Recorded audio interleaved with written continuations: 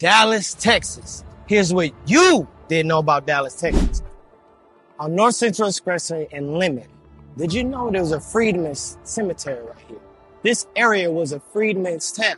Where they built the Walmart, they built the Target, this area was a Freedman's town.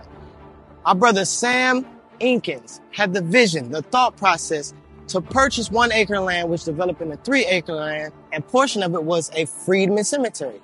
But ask yourself, why is the cemetery here on one of the busiest highways in Dallas?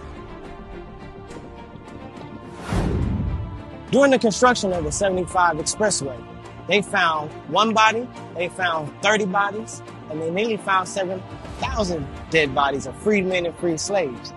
They relocated those bodies and placed them here in this unmarked gravesite.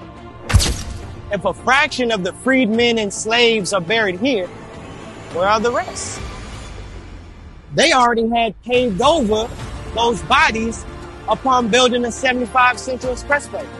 So remember, next time you drive up and down this Central Expressway, you are driving over your ancestors, your forefathers, and your foremothers. When you read in the scripture, Micah chapter 2 and verse 2, and they covet fields and take them by violence, and houses and take them away. So they oppress a man and his house, even a man and his heritage. So as they continue to build the Central Expressway, they took away houses, they took away the schools, they took away the heritage of the freedmen that lived in that area and displaced them to South Dallas, West Dallas, and Oak Cliff.